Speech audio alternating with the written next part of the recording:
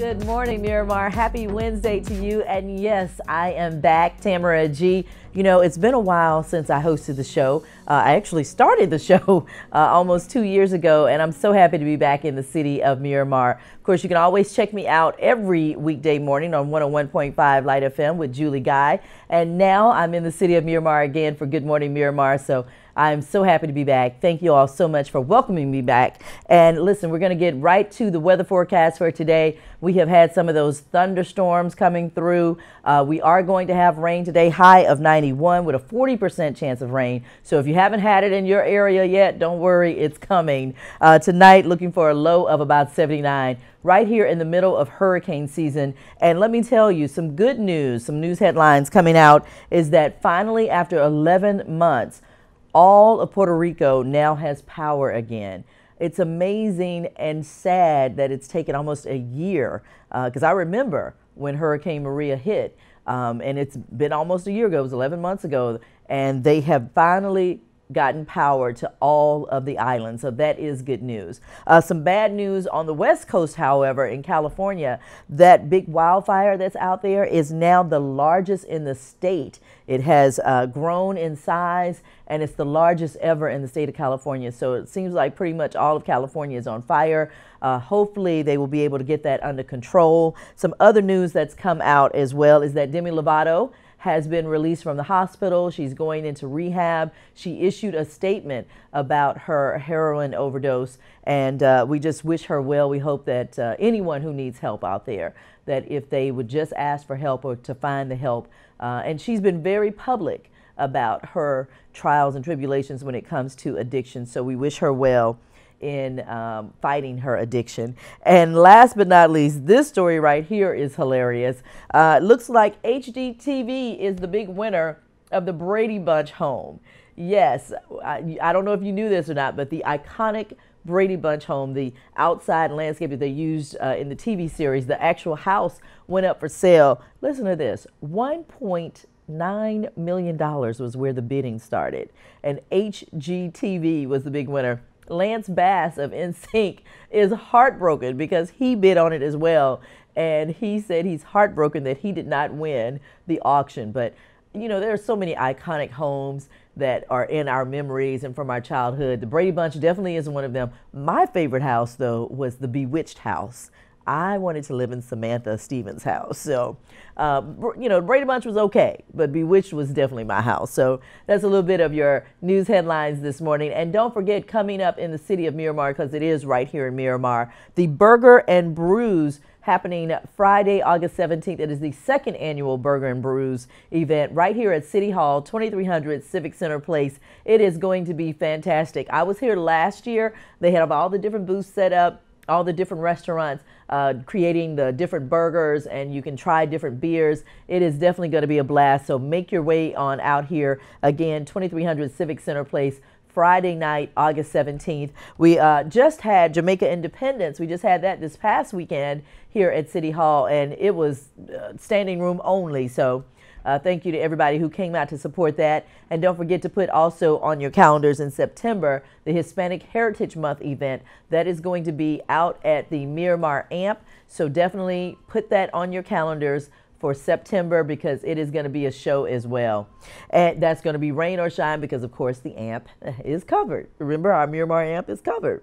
Speaking of covered, we've got you covered for events that are happening this weekend in the city of Miramar, including talking to a cricket legend coming up next. We've got Lawrence Rowe in the house. He's going to be talking about his foundation and also Jamaica Ice, which is the event that's coming up this weekend. So stick around for that on Good Morning Miramar.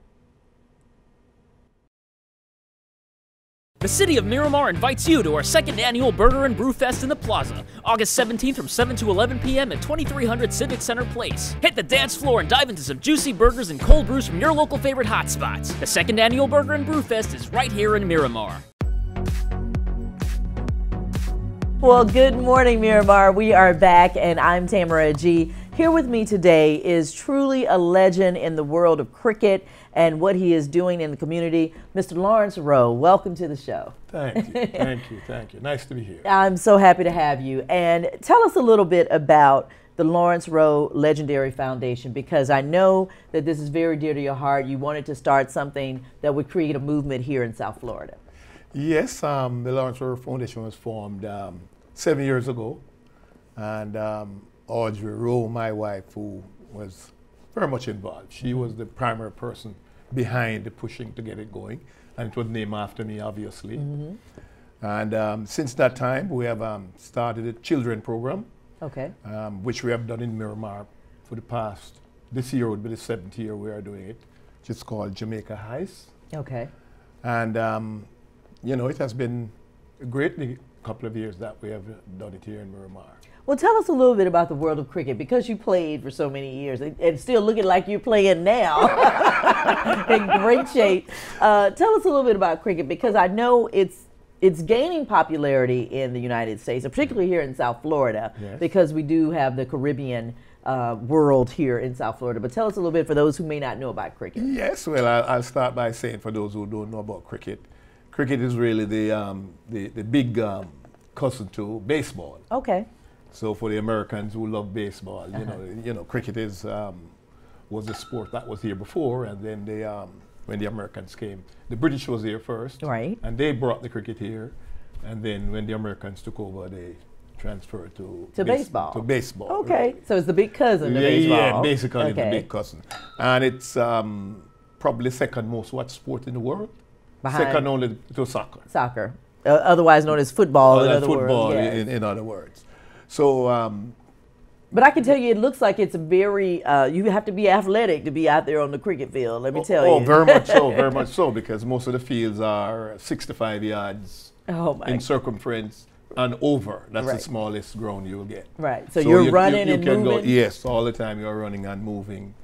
You know, and I'd say it's very similar in a lot of ways to baseball. 11 players we have, you know, a few little differences here and there, but we now start playing at nights. Cricket usually play in the days, but now we're but it is 100 degrees here. Yes, we're now playing at night. And for the Americans, Florida here, we have built the Broward Regional Park, which is a cricket center. It's the first cricket ground that was built in the U.S.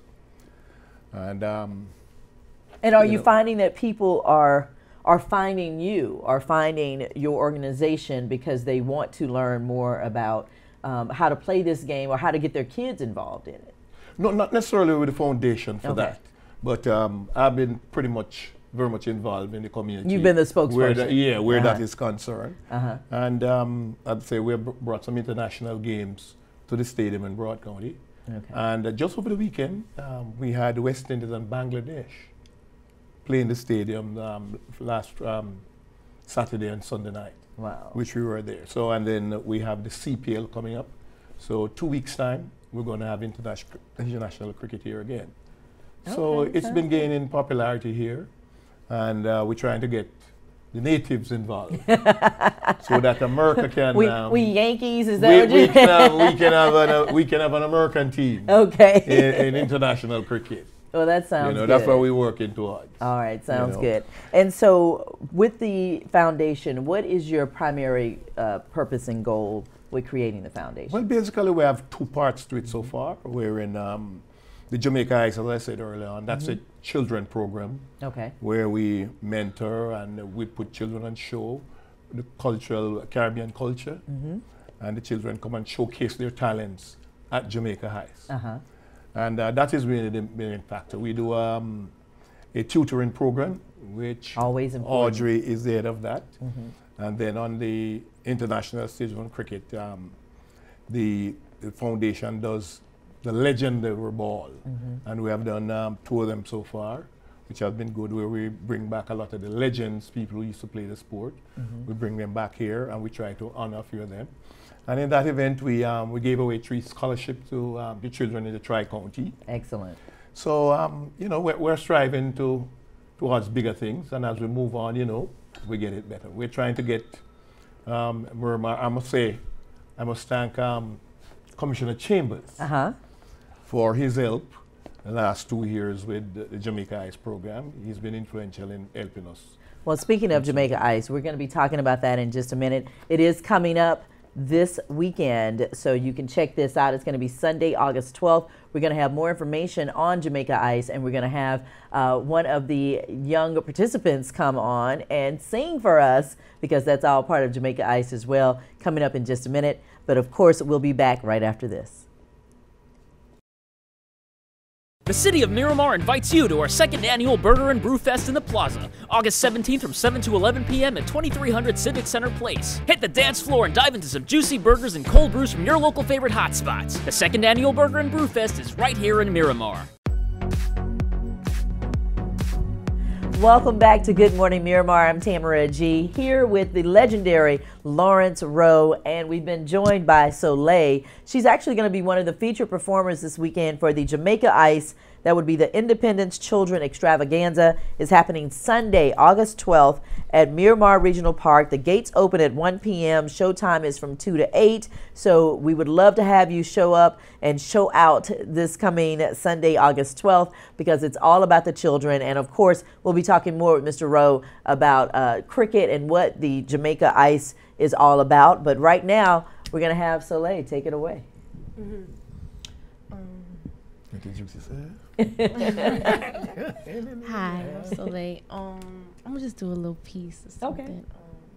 Okay. If you knew how much I love you, how much I need you, you wouldn't stay away. Now, darling, I know you have got another girl. He treats you right. I know she's even more beautiful than I. Well, if you knew how my heart burned for you and how I longed for you, then you wouldn't stay away. You wouldn't stay away.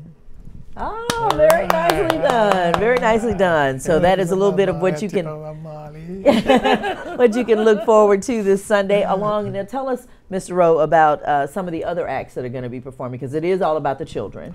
Yes, we have one of You said Mr. or Mrs. Rowe? Mr. Rowe. we have one of South Florida best band that is going to be performing there. So we're going to have all sorts of Caribbean music by that band. It should be nice. Yeah. And that will be the featured event. And Soleil's my daughter. Okay. So she will be working. She'll be working with the band. And we have various acts, you know, poems. Oh, great. Songs, a little bit of acting. Okay, so it's all about the creativity. All about the creativity, you know, the culture and the creativity for the kids. Everybody come and do their thing. And the age limit is from 3-4 years old right up. We have a few older folks who come in and give some of the history of the Caribbean islands. Jamaica mainly, because this time of the year it's Jamaica independent. So, you know, we talk a little bit more about Jamaica. Okay, sounds good. And of course, this is all happening on Sunday, August the 12th. Again, right here, Jamaica Ice, Sunday, August 12th. It's going to be at the Miramar Regional Park. That's 16801 Miramar Parkway in the Corporate Pavilion. It's going to be very nice. If you want more information, you can always go to the website, lawrencerowe.org. And Mr. Rowe, you told me earlier that, of course, you guys are a 501c3, so nonprofit. And how are you raising your funds? Well, this is how it is. We're in, you know, when we do events like these, we ask the public, anybody who wants to be a part of it. And this is what we do. We finance these programs by donations. So anybody who wants to make a donation can go to the website, lawrencerowe.org, and just follow the instructions, and you can do what you want to do. Whatever you want to give us, it's fine. We appreciate it. And we appreciate you coming in today. So again, Jamaica Ice, the Independence Children's Extravaganza, is happening this Sunday. Of course, if you want more information about the Lawrence Rowe Legendary Foundation, you can also go to lawrencerowe.org for that, and it's Lawrence, R-O-W-E. I'm loving and would love to see more cricket out here, because I'm telling you, the few times that I have watched it, I'm thinking to myself, man, I would be tired after being out there on that field, because you all are moving. So it's got a lot of moving parts going on there. So we'll try to see if we can get your ticket for one of the games coming up. I would love to come. So you'll be there live to see it. To see it for myself, absolutely. I would love that. So thank you so much, Mr. Rowe, for coming in. Thank you so much, Soleil, for coming in. We'll hear more from you on Sunday, August 12th at the Miramar Regional Park. And thank you all so much for joining us today on Good Morning Miramar. Thanks for having us.